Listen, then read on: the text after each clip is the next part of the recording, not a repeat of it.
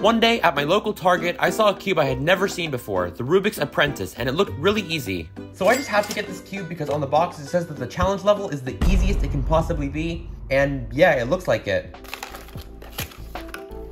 So it's a really small 2x2. It turns a tiny bit better than you'd expect a Rubik's brand to. Kind of feels like one of those Eastern 2x2s from back in the day.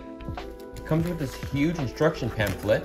So there's 3 different levels, and I'm going to be trying out all of them.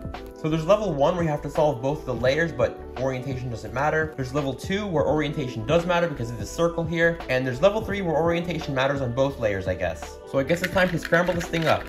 It's hard to even scramble it because it's always a couple moves away from being solved. So for example, this, just 4 moves. I literally solved this thing by accident. That's how easy this cube is. Oh my god. Okay, so level 1 is complete. Now for level 2. So we all know this cube is really easy, but if you're looking for a bigger challenge, then go on dailypuzzles.com.au to buy some more cubes, and use the code TEBO at checkout to get 5% off. So now with level 2, not only permutation of each piece matters, but the orientation of these white pieces matters. Again, shouldn't be too hard. Just 1, 2, 3, 4 moves solves it. Actually, now that I think about it, this would be a good tool to help 2x2 solvers solve more efficient first layers. Okay, let's see what I can do here. Maybe 1, 2, 3 solves it. So safe to say that I've mastered level 2. Now onto the final, most demanding level, level 3. So now the circles are on both the yellow and white faces, which means that orientation matters on both layers. Now this is a little bit more of a challenge. I can solve the first layer like that, and for the second layer, for the first time I actually have to use an algorithm. But again, not too hard. So really all you need is to be able to make a first layer and OLL, I guess. See here, both layers are permuted, but the orientation is off, so I gotta solve it like this. Okay, so now that we're done with level 3, we can move on to the secret, level 4. That I just made up myself. The final challenge I'm gonna do is try to solve this cube in under 1 second, but first let's talk about why this cube is so easy. So the regular 2x2 cube has a total of 3,674,160 combinations.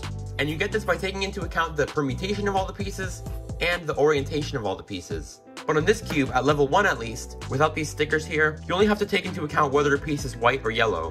Now to find the total number of permutations on this cube, I thought about how many white pieces would be touching each other or adjacent to each other. For example, there's only one combination where there's no white pieces touching each other, and that's this one, which kind of looks like a checkerboard.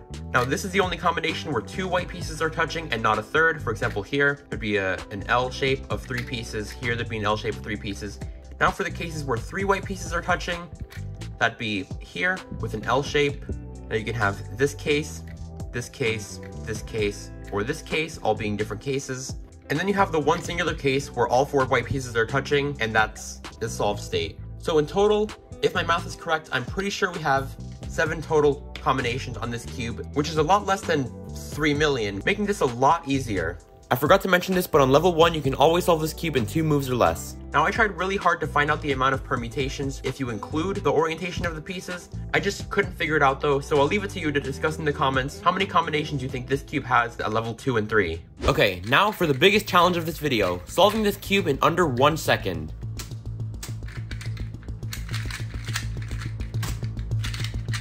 Okay, my times in this are actually not too great. Maybe it's because I'm using a Rubik's brand, but I feel like if I get an OLL skip, I could sub-1 this thing.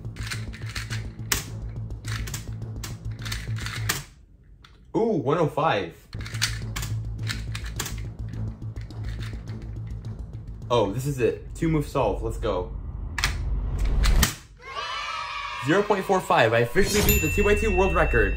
Okay, not really, but this cube is super easy. So if you're thinking about getting this cube, I'd say it's a great purchase if you or someone you know is just starting out cubing or just learning how to solve cubes. Or for really small children, this is definitely a less daunting puzzle than the Rubik's Cube. And it's only about $8, so why not? Anyways, thanks for watching. I hope you liked this video. Feel free to subscribe for more cubing content like this, and I'll see you in my next video.